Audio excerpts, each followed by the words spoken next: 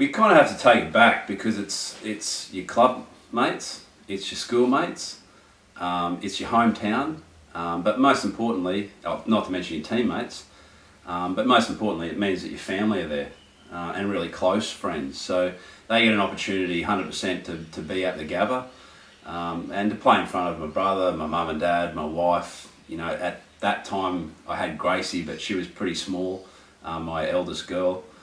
It's just a great feeling because every one of those members that I just mentioned sacrifice an enormous amount in their life. They commit to things beyond what would be the call of duty. I can remember travelling in an old beat up Statesman Caprice to Cairns, to Adelaide, to Melbourne.